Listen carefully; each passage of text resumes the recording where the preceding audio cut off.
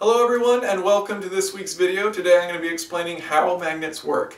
Now magnets basically boil down to quantum mechanics, and it's a pretty difficult subject to understand, but I'm going to do my best to kind of oversimplify it and make it so that you can understand how they work. So basically the way magnets get their magnetic force is it's a sum of the magnetic forces of the unpaired electrons of the magnet's material. So what does that mean? Okay. Well, basically electrons have magnetic fields. Electrons are basically really tiny permanent magnets. And so an electron's spin determines its magnetic field. So spin is an intrinsic property of electrons, which is basically, it's explained by quantum mechanics.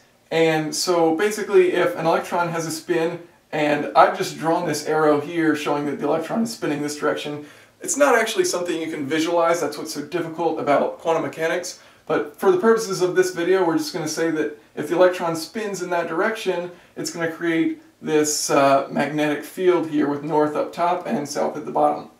Now, if the electron were to have the opposite spin, rotate in the other direction, even though it's not actually what spin is, but if it were to have the opposite spin, then the North Pole would be down here and the South would be down there. Okay, so most atoms of most materials have paired electron orbits. So that means that there's two electrons going around in an orbit, and so here we've got just a basic visualization, very oversimplified, of what an atom looks like.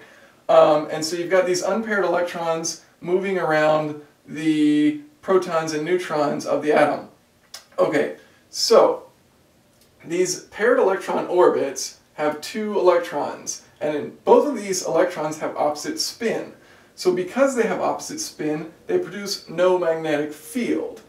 But if you have a single unpaired electron with that same atom, so you've got this same element here, except, well, different element, and this element doesn't have an even number of electrons, and in fact one of those electrons is out on its own orbit. Okay, well, that orbit, this atom is going to take on the properties of that one unpaired electron, because all of the other paired electrons cancel themselves out. So because that one electron produces this magnetic field, this atom as a whole takes on that magnetic field.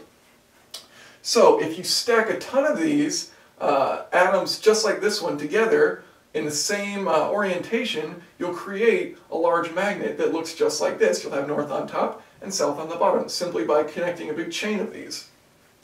So what happens is, with materials that have these unpaired electrons within their elements, there's going to be these magnetic domains, and those magnetic domains are areas where all of the electrons have all of the atoms have kind of aligned their magnetic fields.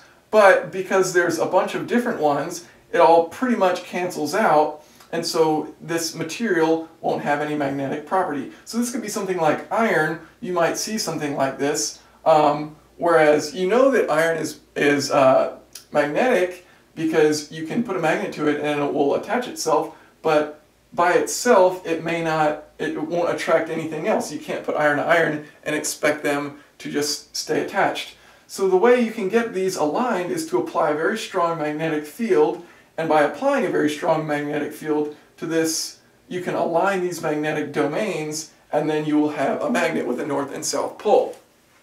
So, something that does occur naturally, but is very rare, hence the name rare earth metals, is when these are naturally aligned in a material.